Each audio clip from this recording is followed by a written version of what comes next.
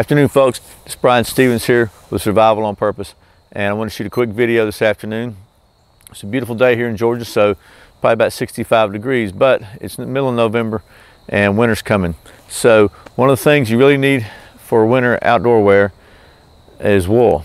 I think everybody probably knows, and if you don't know, you should, that wool is a really good fabric to wear in cold weather, because when it gets wet, whether from sweating or rain or accidentally fall in a creek or something, it retains almost all of its thermal qualities. So wool is also very expensive. A wool sweater, a good wool sweater, new, probably going to cost you over $100.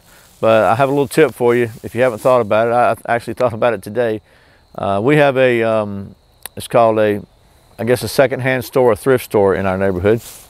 And I went there today with my son to drop some stuff off, and I happened to go in and look around, and I just thought, why not check the sweaters out? So let me show you what I found. First of all, I found this 100% lamb's wool sweater, and it is a Gap sweater, 100% Shetland wool, and it's gray, pretty decent shape. You got to watch out when you buy wool, because moths eat wool, and wool's easily damaged by laundry. But this one was $6.50.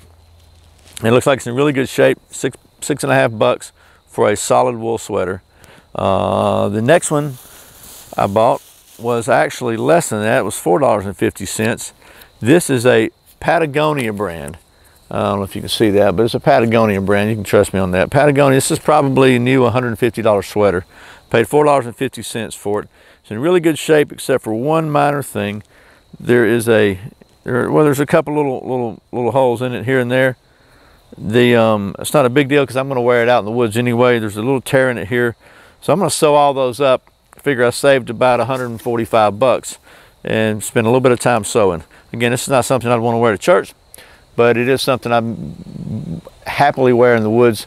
It'd be good. And this one, I actually like it, because one of the problems with wool, sometimes it causes people to itch. I'm one of those people. This has actually got a nice fleece lining inside the neck, and it's got kind of a mock neck on it, so it should be good and warm.